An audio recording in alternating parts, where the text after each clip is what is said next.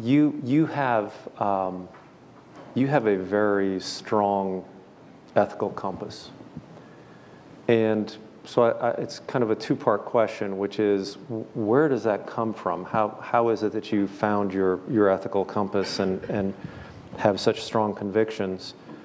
And the other thing is, I'd like you to tell us what ethical leadership really means to you. I think the sort of the compass comes from parents, and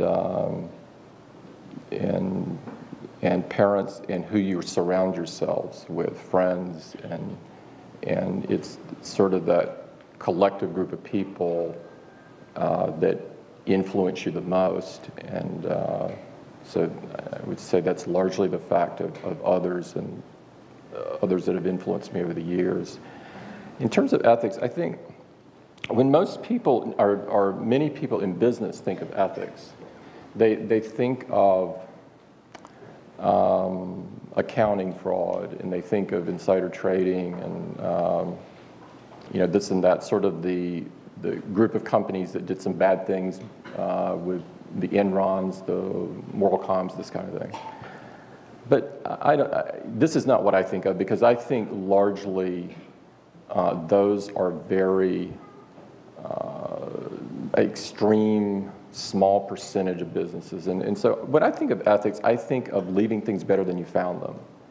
And to me, that goes from everything from environmentally to how you work with suppliers with labor questions, to your carbon footprint of your products, to the things you choose to support, to the way you treat your employees,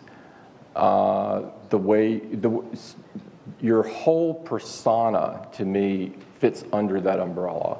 And the simple way to think about it, to me, is leaving things better than you found them. And that is what we try to do at Apple in a very simple way. And it's the way I try to lead my life.